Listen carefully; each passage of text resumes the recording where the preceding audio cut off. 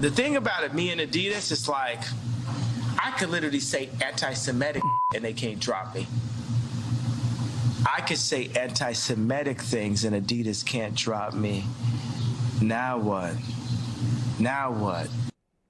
Well, here's the now what. 10 days after giving that interview, the other shoe has dropped between Kanye West and Adidas, the company cutting ties with him after he made anti-Semitic remarks. But his hateful comments are having an impact beyond those big-name brands. And we have this just in. L.A. Rams defensive tackle Aaron Donald. Well, he's just announced that he's ending his partnership with Kanye Sports agency. NBC4's Angie Crouch now has more on this. Kanye West's recent hateful comments against the Jewish community have now cost him his most lucrative business contract. Today, German shoemaker Adidas announced it's immediately ending its deal to carry Yeezy-branded products, releasing a statement saying Adidas does not tolerate anti-Semitism and any other sort of hate speech. Ye's recent comments and actions have been unacceptable, hateful, and dangerous.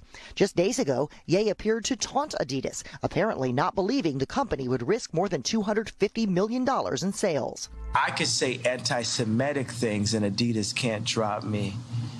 Now what?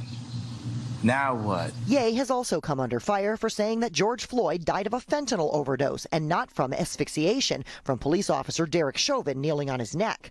Now Ye's talent agency CAA has dropped him, and Foot Locker, fashion powerhouse Balenciaga, and The Gap also severed ties with him, saying they'll no longer sell Yeezy products. Beth Keane, CEO of Holocaust Museum LA, applauds the corporate backlash. To take a big financial hit like that is a big deal, but they need to set an example and be role models for the world. Ye's recent remarks seem to have emboldened others over the weekend, like those who distributed anti-Semitic flyers at homes in Beverly Hills and a group of neo-Nazis who hung an anti-Semitic banner from a freeway overpass in L.A. Saturday.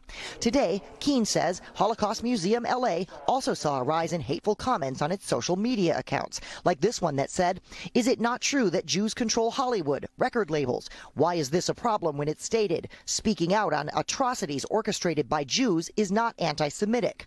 The museum removed the post and reported them to LAPD and the Anti-Defamation League. Keane says the Holocaust Museum will counter the rhetoric by stepping up community education programs, expanding student tours, and is planning a Stop the Hate Summit in the spring. Young people really need to understand where all this hate and prejudice can lead. In Los Angeles, Angie Crouch, NBC4 News.